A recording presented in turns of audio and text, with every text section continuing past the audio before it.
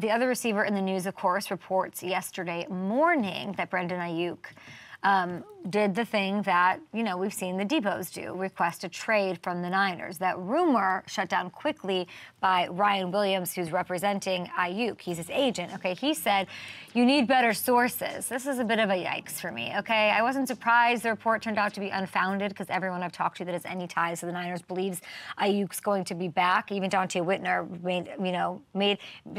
made me feel silly for even asking the question. I've seen all of the different things he was posting on Instagram. Mm-hmm. That's just adds to the mystique.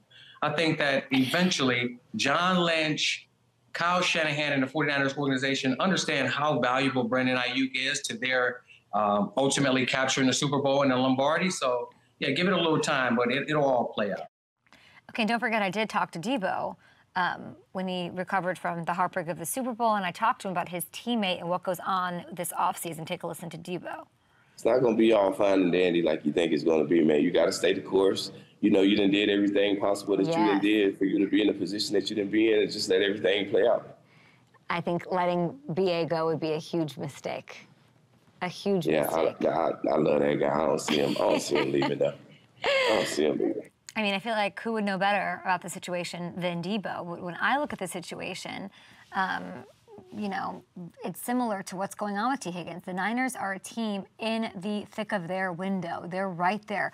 Why would you give up such a key piece to the team? And then Aiyuk's side, I don't know how much leverage is there, right? It's hard to see him passing up on the $14 million that he's owed this year. So I know the fans of 31 other teams don't want to hear this, but I do think we see Aiyuk run it back in the Bay this year, whether an extension gets done or not. I think the same thing happens on both sides, and they're sort of plotting that course. So trade requests usually sort of have it's kind of like a cry for help. It's a thirst trap on Instagram to get your ex-boyfriend back, kind of a vibe to it. Like, let's bring it to the table. Like, don't make me go here. Don't make me press this button. But I do think if you really break it down to what both sides want and what both sides need, they'll hopefully find a way to turn this around. And by the way, for the sake of discussion, if things do turn, talked to Hamilton about this morning, Steelers, God forbid the Ravens go get him. They could. Oh, my God, imagine Aiyuk on the Ravens. That would be crazy. But the team that I'd like to see on the phone lines this morning, yo, Elliot Wolf, what up? Patriots, fresh off a visit with J.J. McCarthy this weekend. If they do plan on drafting a QB third overall, they're going to need some support for him to avoid putting him in a Justin Fields-esque fail situation. So if you look at this, guys, New England doesn't have a receiver on the roster that put up even 600 yards last season. So there are some solid complementary pieces here. They need a number one. We know they were in on the Calvin Ridley bidding. They still have a league most 53 million in cap space this year, a projected $144 million next year.